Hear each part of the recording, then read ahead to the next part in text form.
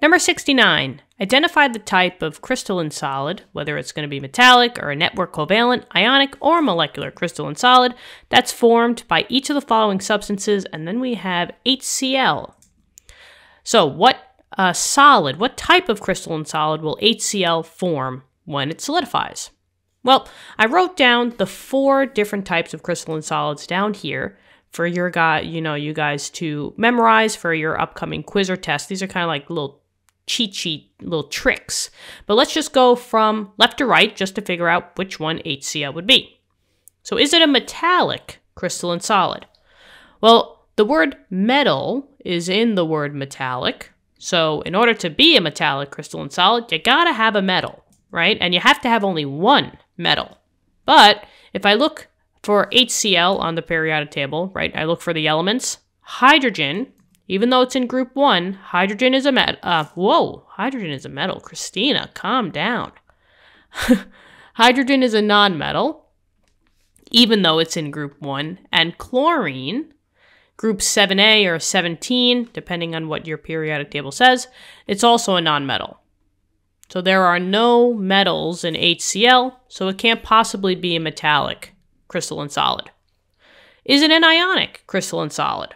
Well, ionic comes from ionic compound. Remember, an ionic compound is a metal plus a nonmetal, or if you start seeing polyatomic ions.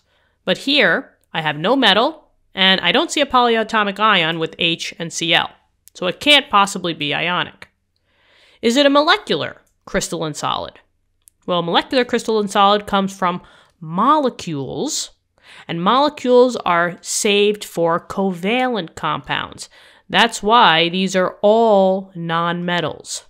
And I have H, which is a nonmetal. I have Cl, which is a nonmetal. These are all nonmetals. So, I think we got the answer. This, HCl, would be a molecular crystalline solid.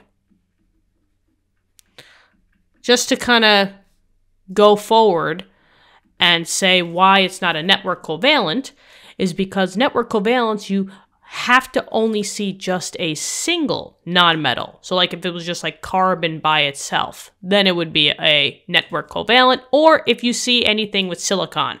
But we don't have silicon here, so forget about it. Can anybody tell what state I'm from? Forget about it. Anyway, I don't think I have that bad of an accent, but I might be a little biased.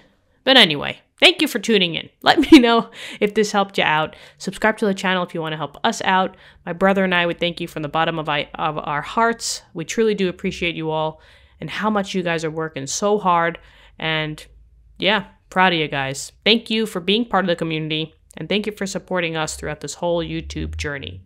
I look forward to helping you with future problems, and I'll talk to you then. Have an awesome day. Bye-bye.